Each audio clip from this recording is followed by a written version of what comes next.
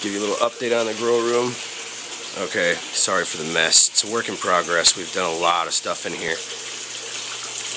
If you recall from a previous video, there used to be a shelf system on that far wall, and there was no bed. There's a previous video of me updating, showing how to put the flood system into the grow bed there. This is aquaponics at work.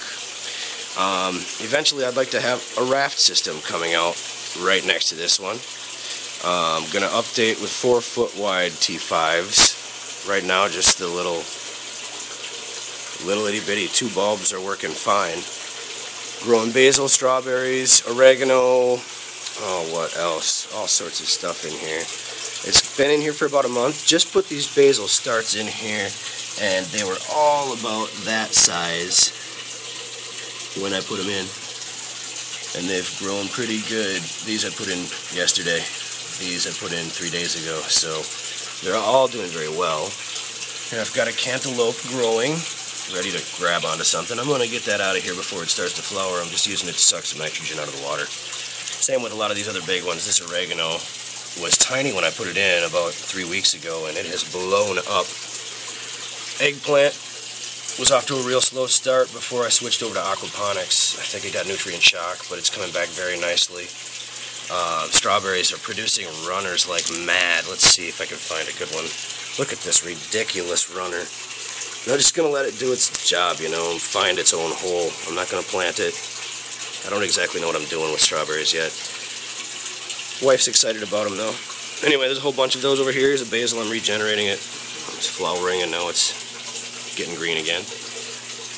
Purple basil. Red oscillum basil, I believe. That's sweet basil. There's a couple Genovese basil. That's a nice little pointed leaf. Sweet basil. There's true purple basil over here. Real pretty plants. Anyway, I'm going to capitalize on the basil. Each one of these holes is going to have basil in it. Just starting some oregano right now. I'll probably throw that in the outside garden. Doing some vines here.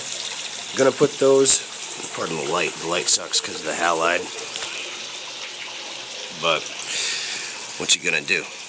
Anyhow, you're going to be on the fence, hopefully, if they propagate. I'm just using this as a, you know, just an idea, seeing if it'll root, and if it does, I'm going to put them all over the fence. Anyhow, the water goes from the fish barrel over here, which has done a complete nitrogen cycle.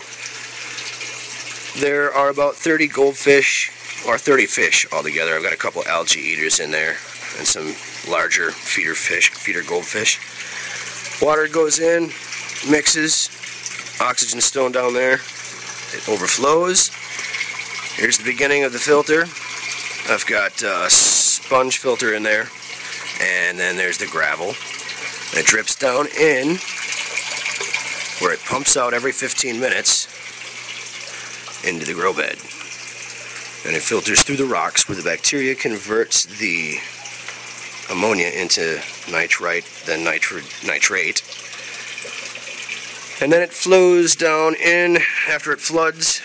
Auto siphons through my bell siphon down into the sump where it goes into the NFT system, and I want to do a trough from there to here and run it as a raft going right there,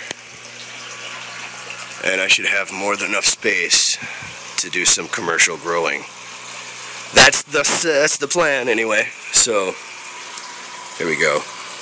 Nice little update on the system.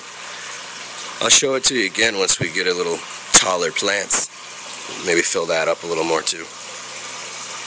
Amazing though. 3 days ago, they were all just sitting down inside the pot. And now I've got some that are towering over already. I love it.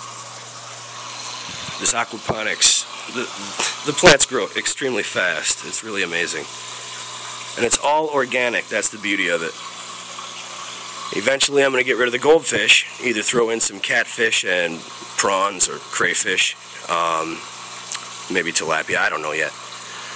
I might have to replace my tank if I do any bigger fish though. However, you can do 1 fish per gallon with tilapia. I could fit 40 tilapia realistically in that barrel, in that 1 fish barrel.